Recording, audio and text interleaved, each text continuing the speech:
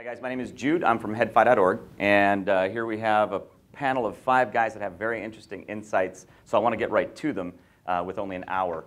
What this is about is the future of portable audio, and I think this is an interesting discussion, especially at a hi-fi show, because you're seeing news stories like Google releasing, I think they're called the Pixel Buds, that will do real-time translation, so essentially version 1 of real-life Babelfish. It'll translate up to 40 languages while you're wearing them so that you can talk and listen back with somebody. And I think that's absolutely fascinating. But the question is, where does something like that fit in with what we do? Because so many of the news stories you're seeing about portable hearing devices that we listen with will involve things like this. And then, of course, there's wireless. But before we get into all that, I wanted to, so I want to discuss where we all fit in as premium audio enthusiasts, as audiophiles, with this constantly changing landscape now. And it is where some of technology is pointing and being packed into. It's fascinating stuff, but where do we fit in to all this? So I'm going to let the panel introduce themselves. Okay, so my name is Naotaka from Sony, and I'm working for Sony for the past 27 years as a headphone designer solely, and so I'm the leader of the sound quality team. Thank you. Hi everybody, I'm Fang from HiFiMAN. I'm the founder and the CEO of HiFiMAN. Thank you. Hello everybody, I'm Sankar, founder and CEO of Audeze. We make planar headphones and microphones in Orange County. Hi, I'm Tyll Hertsens, editor-in-chief at InnerFidelity.com, Stereophile's sister site for headphones, and I write about these guys. I'm Mario from Beyerdynamic. I'm globally responsible for our whole headphone business. Come out of an engineering background, being at Beyerdynamic since 14 years, having a long time in R&D, developing the whole Tesla range and so on and so on. And now I'm here talking to you. All right, so Tyll recently did, Tyll's been on top of discussing where a lot of this is going, and he seems to be really fascinated, and as am I, by the wearables, the hearables market.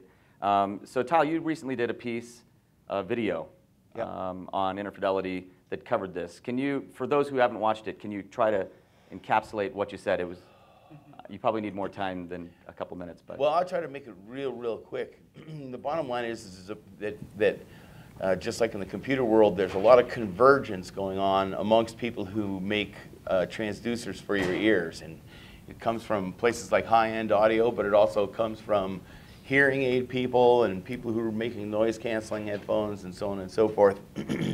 Briefly, Bose currently has a product that's available that's called the HearPhones.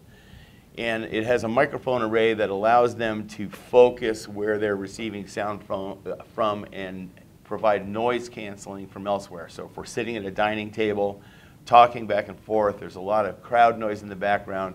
All I have to do is look at you, and your voice is amplified essentially, and the rest of the world is damped. And this can be taken to extreme levels in the sense that what they're essentially being able to do now is take the incoming sound and then make various modifications through DSP, and then present you with a new sound field around you. And a quick example would be firefighters going to find people in a burning building. The characteristic of the sound of a fire is semi-known, it's sort of a certain sound. And they're able to noise cancel the sound of the fire and accentuate somebody going, help, help, find me. Another example would be blind people walking down the street. You have a pair of headphones on that have cameras on it, and AI and all sorts of stuff. And as the blind person is walking down the street, it'll say, this is the Rexall drugstore on your left, across the street is the shoe store, the light is green, you can go ahead and walk, so on and so forth. So you could provide for a blind person situational awareness. You take it another step further, these things could have goggles. Not only could you translate the audio, but like Google Translate on your phone, you could point it at a sign and it changes the lettering so it's in your language. So I could wear one of these headphones. I could ask a person in Japan a question.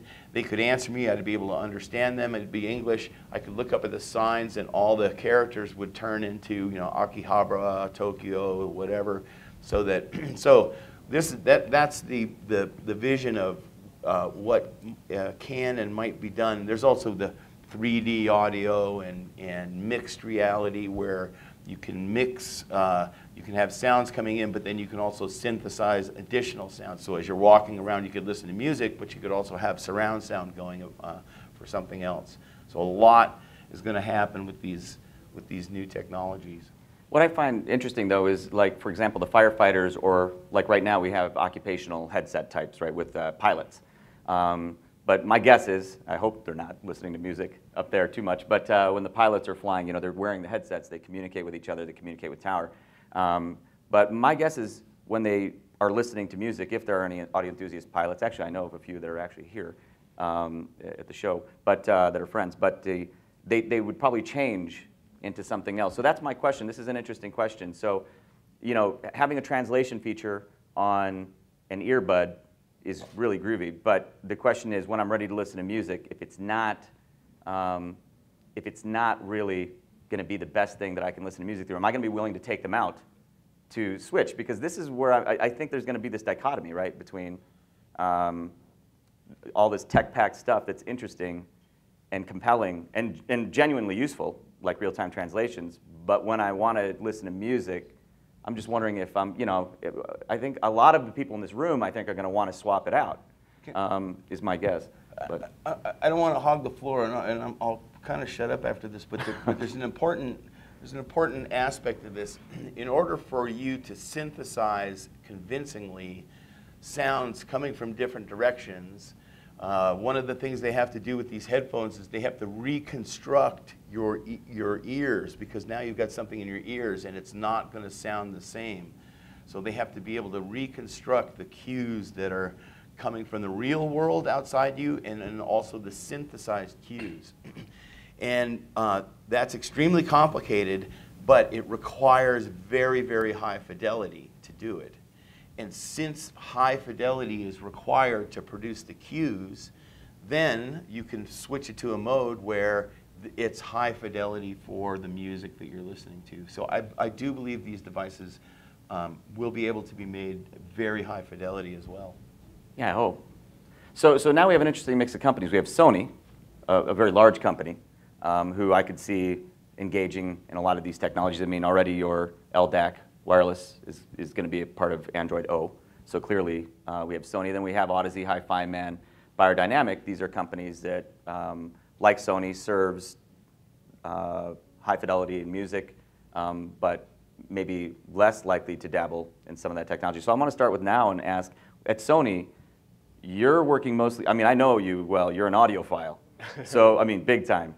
So my question is, you're leading the group with the headphones. How is this all working in? Yes, so let me talk briefly about our direction. And so one of the Sony is, as you know, the big company. And so our main target is divided into two different groups, two groups. Not much difference, but one is the audiophile, of course, and so we have been doing some the work for the audiophiles to give you the high quality headphones, especially targeting on music, and but the other group is really is average consumers, because the sometimes average consumer is. We'll be so happy with this high quality music, but one of the important aspects for these customers is it's also lifestyle product. And as you know,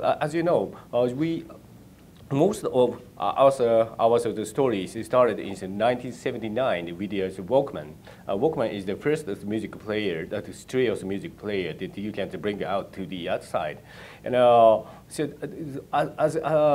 as like this, Sony has it believes that we need to contribute to this lifestyle of these customers.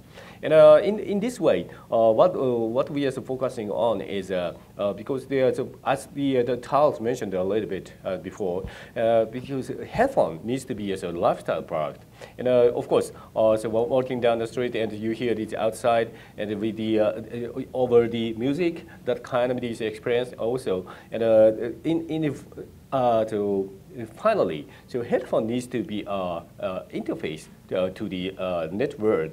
Internet network to make yourself as a part of the network, and sometimes because there are many information is on the internet now, and so probably so when you're working down the street and to go to the some direction, and so probably that headphone, the future headphone, will guide you to the restaurant without seeing and so not input the password to your cell phone, and probably automatically these headphones will guide you to this restaurant. That kind of the more so convenience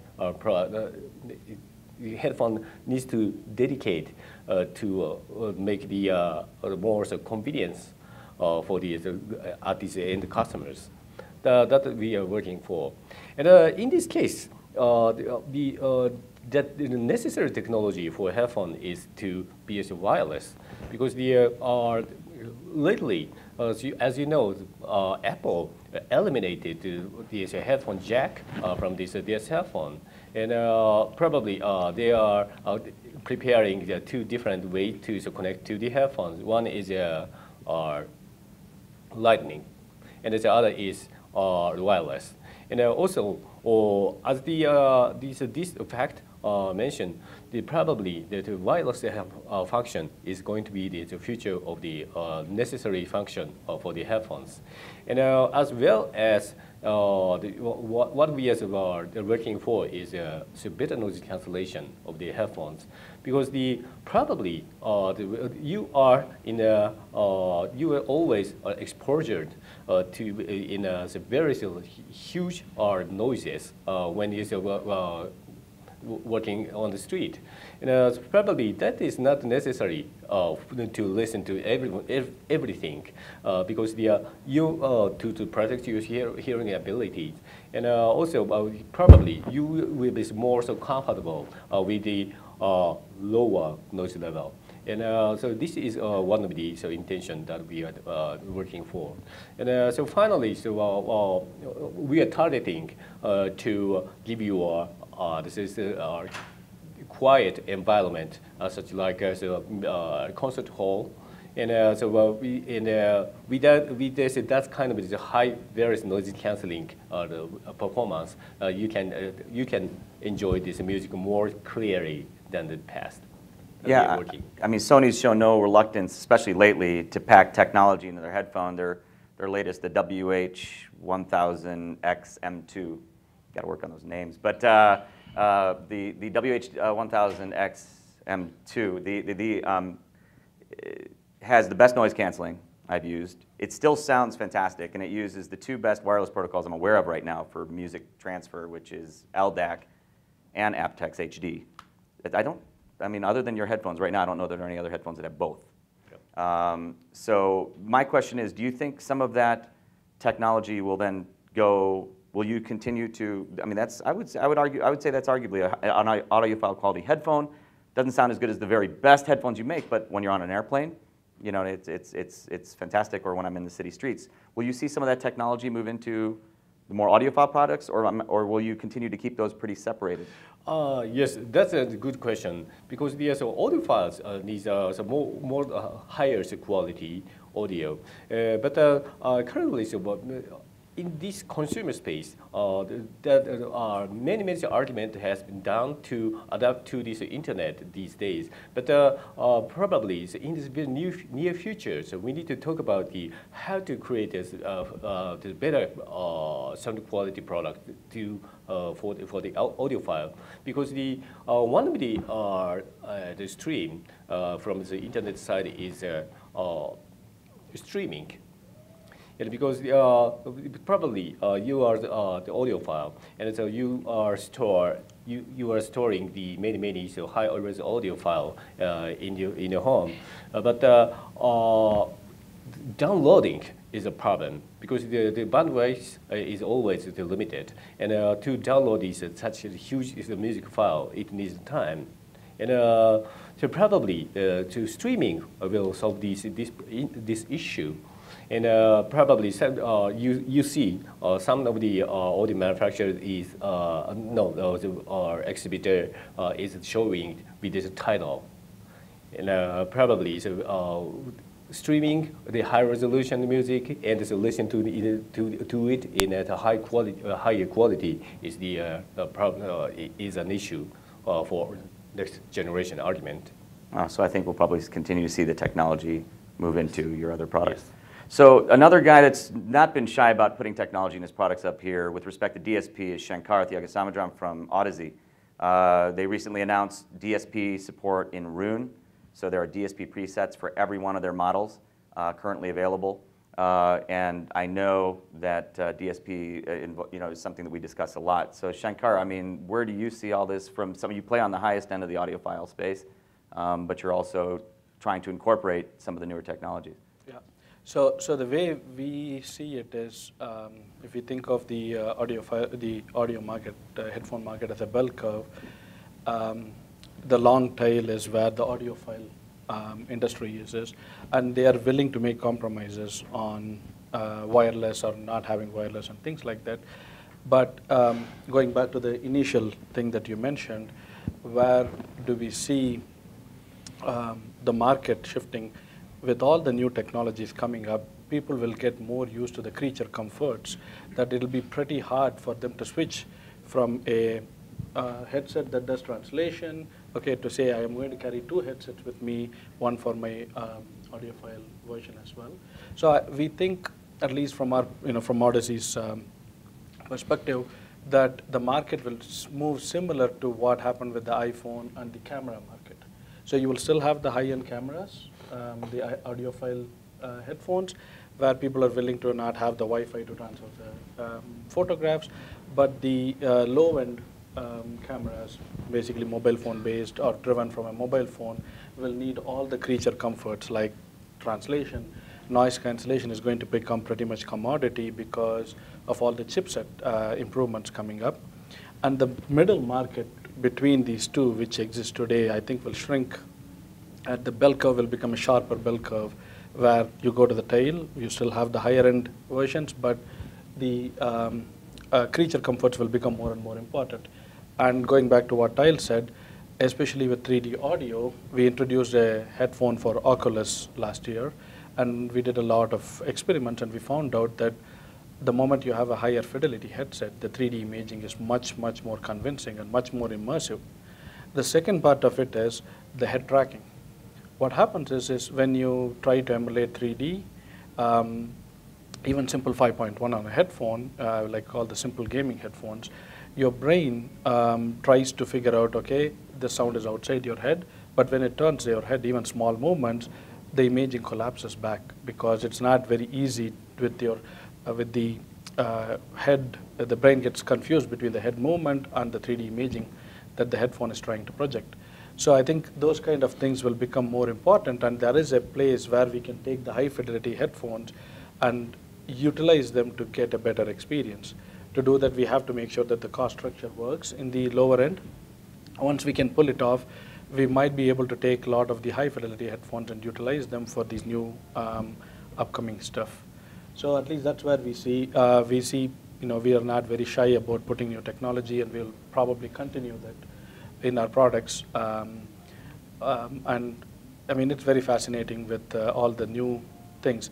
But one thing that I've spoken to Tyll in the past also is you can easily see what next generation things are going to happen by the chipset vendors. And there is a whole lot of convergence happening in the headphone chipset market that's going to help these headphones make it both high fidelity and also feature set. The Qualcomm just announced a new version of their platform last week where they're going to enable noise cancellation by default. So it's going to pretty much have any entry-level headphones with USB-C will have noise cancellation as long as you can put the microphones. Feedback and feed-forward. Yes, both feedback, feed-forward, and it's a low-latency module that they're running directly. And they also have a separate pipeline for audiophile. They're doing even DSD on their new Qualcomm chipset. They just announced support for DSD. So it's pretty fascinating that many of the features that we thought of as high-end are going to be pretty much available on every Qualcomm phone. And so, like I said, we think it'll become almost all the entry-level headphones will have these features. So it'll be a pretty sharp bell curve.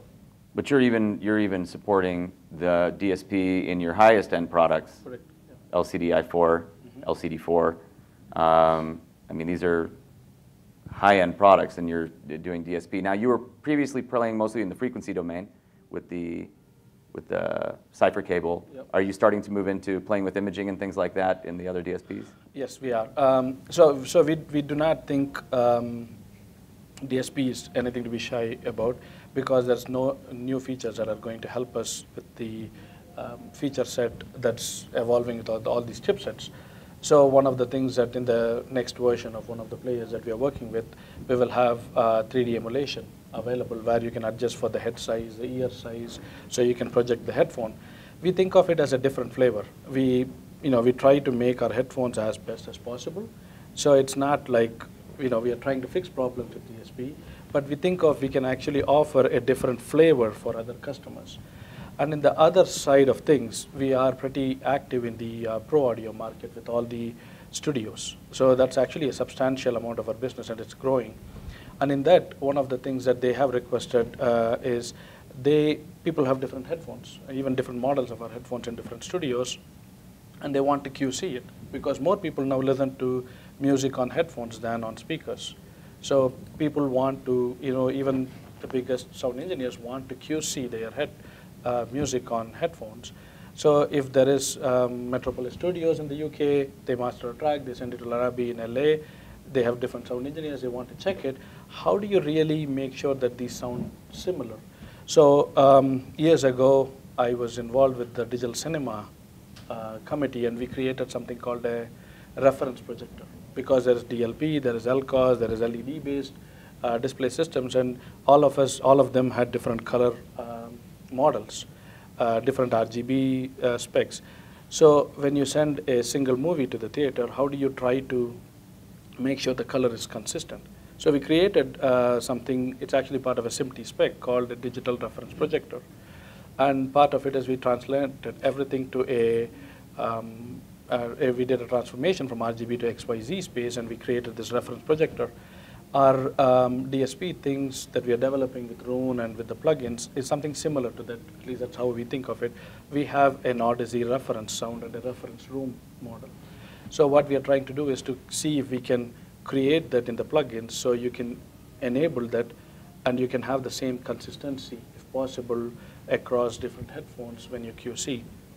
It's, sometimes audiophiles have a little bit of an allergic reaction to it, but the pro audio industry seems to be much more encouraging of some of these things. So that's one of the reasons we created the plugins for Pro Tools, Logic, Cubase, and a whole set of tools. So. Yeah, so as an audiophile, I mean, a lot of what you're saying is scary, right? Because, but at the same time, it's encouraging. Like Tyll said, at the end of it, if you want to get it, get the effects right, resolution is important, and that's what you're saying, because you're building still, you're building the headphones to acoustic, to be as acoustically sound as you can, and then you're applying the effects later. You're not correcting. So and that's a big difference. That's very important, I think. Yeah. Not using DSP technology to make bad gear sound good, but to use DSP technology to be able to use really great gear and add additional benefit to it. Right. Yeah, I was with Tyll at the Headphone Technology Conference in Aalborg, AES, last year, and they talked. I mean, that was encouraging for me, because you can tell they're still trying to solve real acoustic problems related to all of this. So that's good. That was good to know. So that's interesting because Smith Research, for example, has any of you tried the Smith Realizer, that surround processor? It's an incredible processor, but they've never done a demo with mediocre headphones. Yep. They've used Sennheiser HD800s, they've used Stax headphones. So again, I think that speaks to what Tyll and Sankar are saying. Now, Mario, at Beyerdynamic, I mean, you are have been one of the most traditional audio companies, and then and then you did now, but you have aptX HD headphones. Yeah. That was surprising to me. I didn't expect you to be one of the first to come to market with that. And then you also have one of your catchphrases in your press release was something like the future is without wires or wireless or something, and so clearly you're perhaps without analog wires. Yeah. Okay. Yeah. So I'm curious to know about how you see all this as a more traditional company. Then I want to talk to Fang about that as well. I mean, for me, two things are sticking out these days when we're talking about portable audio. First thing is we don't have to sacrifice on audio quality anymore. I mean, I remember the days of my youth, I always had to make the decision I want to have audio in good quality, so I had to stick at home with my stereo and my speakers and my full-blown headphones. And if I was outside, then I had my Walkman or later on my Sony Discman. Thank you. The earbuds that came with it, they sounded like crap, but I was happy because I was having music. So it was always like, okay, when I'm out, I can have music, but it doesn't sound good. When I'm at home, then it sounds good, but I have to stay at home. And that border is gone right now with all the technologies we have with, like, you did a great job with LDAC, we have aptX HD. So other companies really taking what is standard today, like Bluetooth, and enabling it to sound great and to not have sound degradation anymore.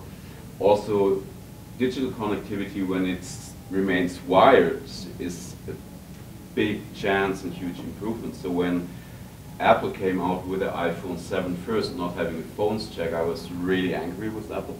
Yeah. I remember we had at dinner at CES about that. We had that. Yeah, we were debating what was going to happen. Yeah, So do we. Really angry with Apple.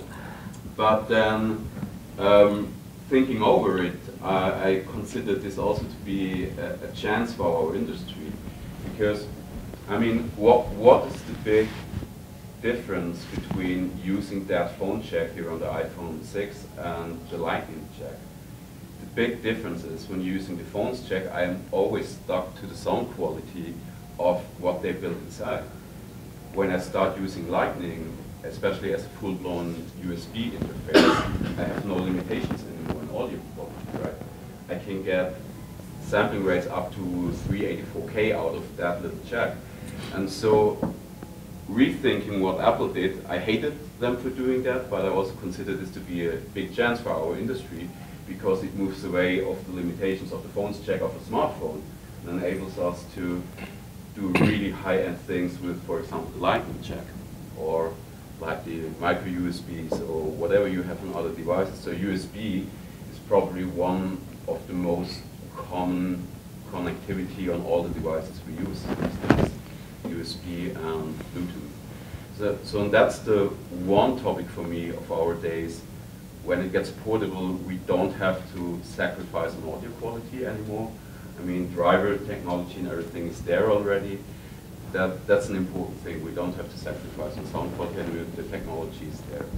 The second thing that is really sticking out to me, and that is all about the talk we had here during the last 30 minutes probably. As soon as we have internally with working together with R&D, I normally say, well guys, until a couple of years ago our headphones were like stupid devices. They were two loudspeakers with a cable on it and that's it. But as soon as we're moving into that digital world, having Bluetooth chips inside, which are also full-blown DSPs, right? CSR chips, for example, have full-blown DSPs inside. Our headphones can really get intelligent, so they're not that stupid devices anymore. And for us at Beyerdynamic, the question was, for what benefit will we be using that capability that we now have in the headphone? Because our headphone, it has a DSP, it is connected to that device, they can talk with each other, and that device even is connected to the rest of the world via internet. So that's a huge new field of possibilities we have there. And for us, the question was, what are we going to do with that? Because for us, as I said, it's not about using those technologies for making bad headphones sound good. You can do that, but that's not the point for us. And so we came up with, I mean, Bose is doing some very clever things. You at Audeze are doing some great stuff. We are now doing things like, which you perhaps heard, we work together with a company coming out of audiology field.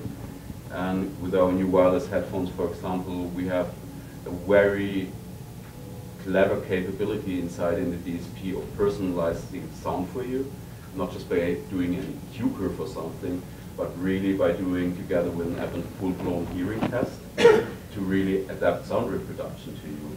Because what was always missed out in the picture is a headphone, a loudspeaker, the headphone ends here.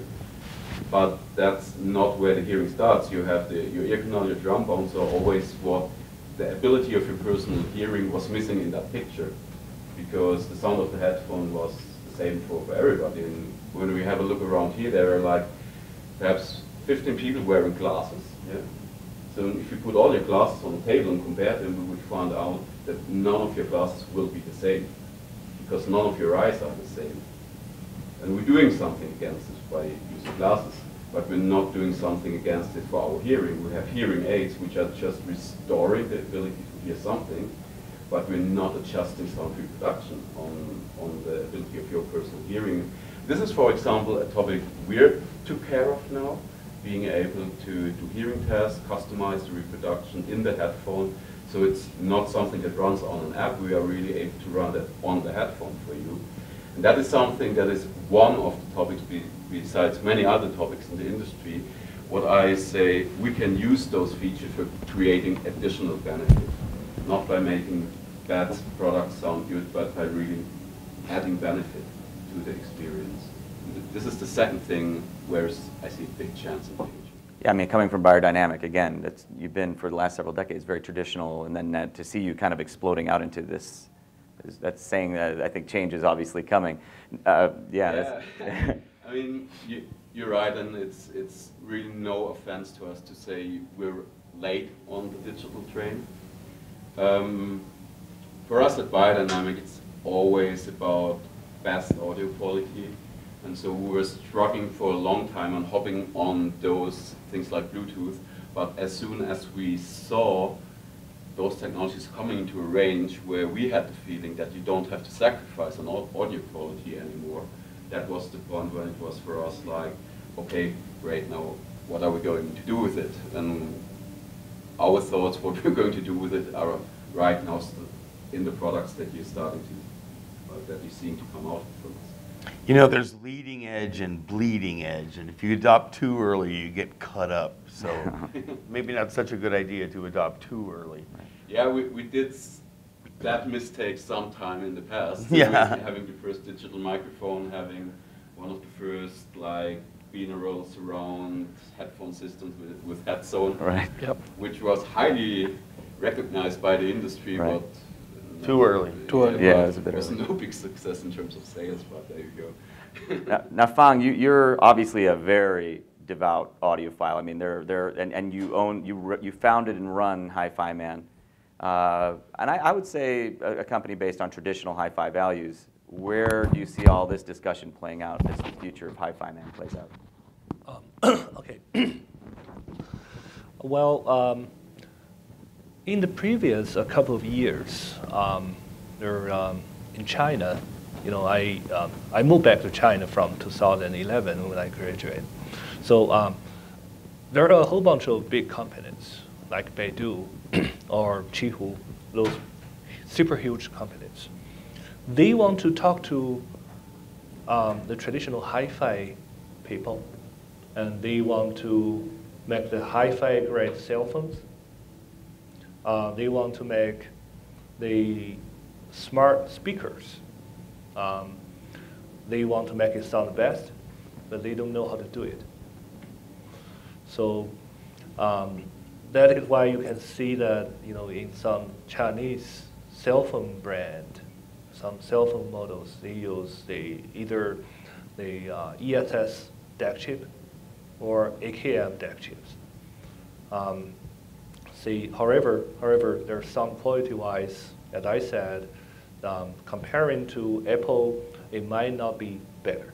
The reason is that the analog part is something they have to do better, but they are not. They're using a very good chip, but the sound quality, the analog part, they don't have a lot of know-how. Okay, so however, I personally think if the personal audio in the future want to be smarter, the most important part are two things, C and C. The first C means cloud. Streaming is a kind of cloud. And for that part, there are a whole bunch of vendors can do that for you. So you can find a chip vendor, you can find the app vendor to do all the work for you. But for the other side, the second C is compact. Compact what? Compact hi-fi. So think about this. So you want to make a pair of smart headphones. You want to use the headphones to connect into the cloud to get streaming signals. And you want to have the headphones sound the best of the world. So there are two ways you can go. Without a stupid cable, you will have to either use Bluetooth or Wi-Fi. Okay, so however, the Wi-Fi things, if you want to put it into your headphones, the Wi-Fi consumes a lot of energy, and the Wi-Fi signal is so strong that it will easily damage your analog circle. Okay, so the other way is Bluetooth. I'm very happy that there are people doing the high-res level Bluetooth right now, like Sony, LDAC, and some other vendors as well. So for that part, it's also okay. So we can see that there are Wi-Fi or smart speakers, and there are a lot of Bluetooth speakers and Bluetooth headphones. For the digital part, it's okay. I mean, it can go to high res. However, on the market, there are so many. Most of the Bluetooth things, they are going to very low price. And also, the digital part support high res. In other words, support to 24-bit. The frequency response can theoretically go into around 40 kilohertz. But the speaker part, it can only go into 15 kilo because the speaker is so small, and it cannot go to a full range of the high res. Also, the amplifier part and the filter part of the DAC chip, if you want to make it perfect, it requires a lot of energy. So it's almost impossible to put them into small wireless headphones. So this is what we're doing right now. So HiFiMAN right now is we actually spend a lot of time and money on working on the small things, the compact hi-fi solutions. For example, right now our player becoming smaller and smaller. Before they said, the Chinese manufacturers can only make the brakes. The brakes means, the players big like this, right? So, however, we figure out a way to do something small, which is like the CPU and DAC chip together. They only consume the energy like an op-amp. Okay, and I have a feeling that in the future that portable player will get into the headphones and will become wireless and easily connecting to the cloud. And at the same time, the objective sound quality, objective listening experience, also still can get into the hi-fi level. So in this processing, the coding is a problem. You know, there's a lot of product using the Android system. But I think the Android system might be too big for the future portable things. So, so what we are doing right now is our system is coding by C. So there's no, let's say there's no system. It's just raw code by C.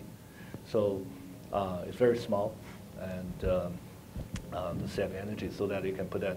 The final goal is to put everything into the earphone. And we also make a progress on the small speaker driver. We made a 1.5 inch dynamic speaker. The frequency response is about 70 hertz to 35 kilohertz, plus minus 3 dB.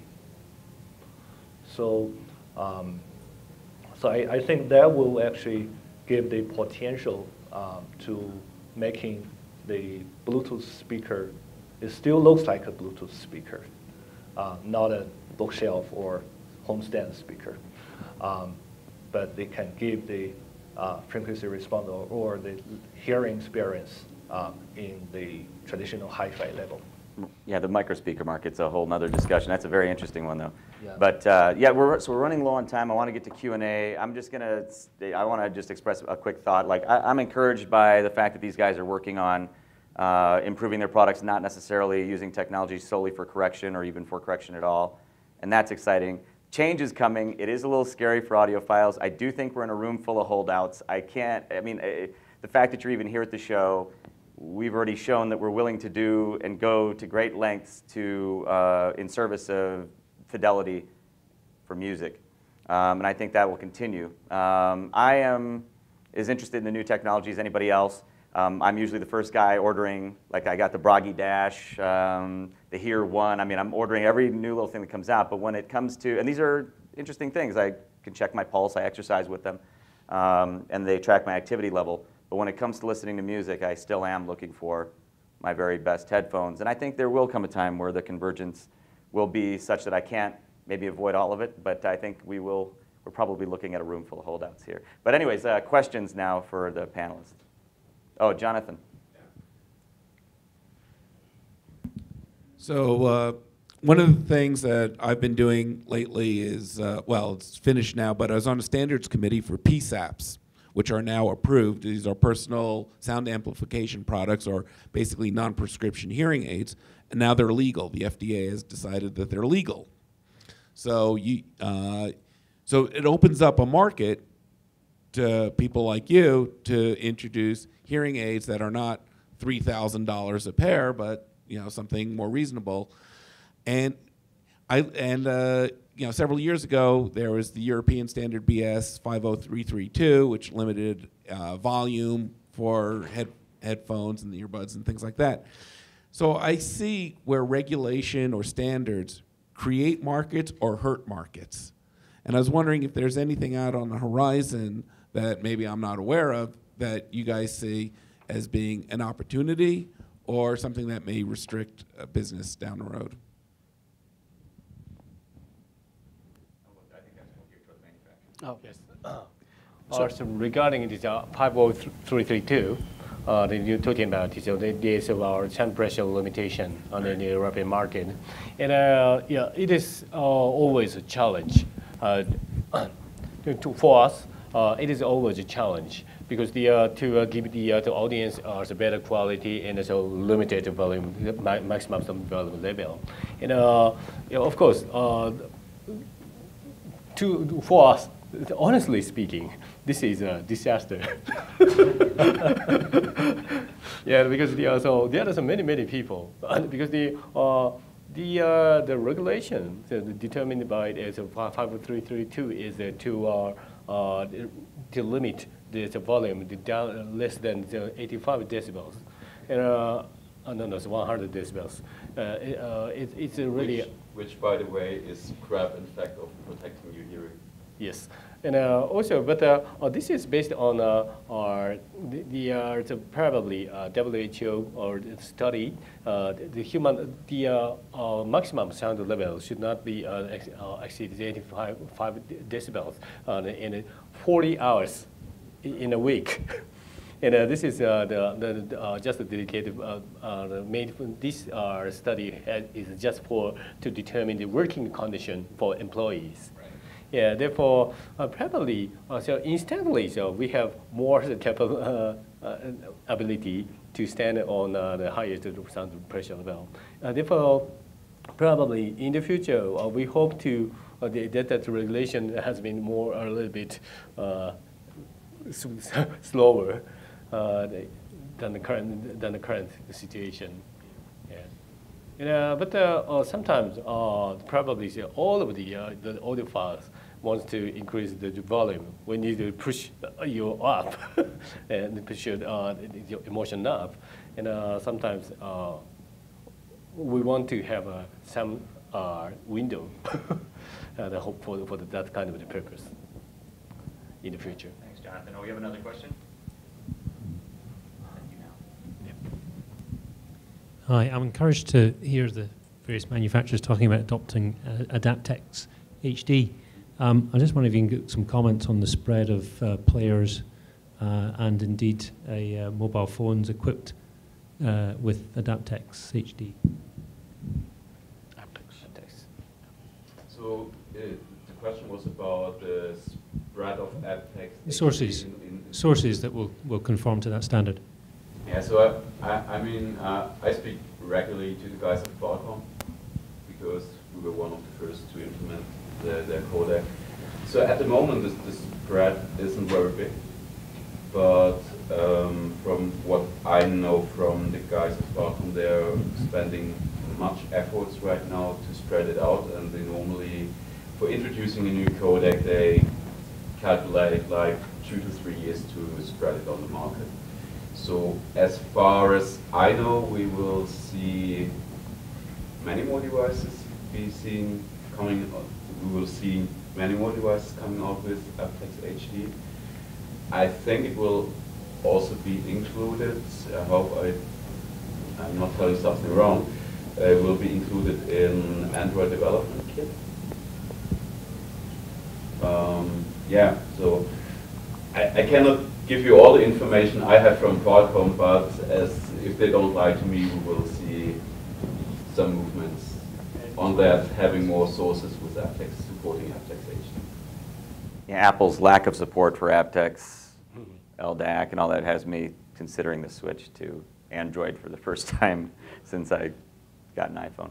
So, but Apple has always been consistent on AAC. Right. Yeah. So in all iPhones, you have had AAC. Right. Android was much more difficult because there was no easy way of even selecting. But with Android Oreo, you have the option to select aptX HD, or LDAC. So I think that with Oreo, we will see much more, at least in the Android market, much more stabilization. If you guys haven't heard, there are probably opportunities out in CanJam to experience aptX HD headphones, and it's worthwhile if you haven't done so.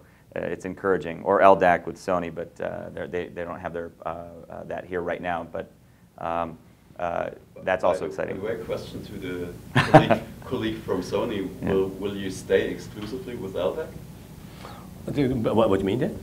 Yeah, at the moment you use LDAC exclusively as the only codec in your devices. Will you open that up or not? Or yes, so we're trying to. Yeah, actually, we cannot open all the information due to the confidentiality. But yeah, we are offering these many party to apply to LDAC, and it probably some of the my colleague is working to very much simpler licensing program.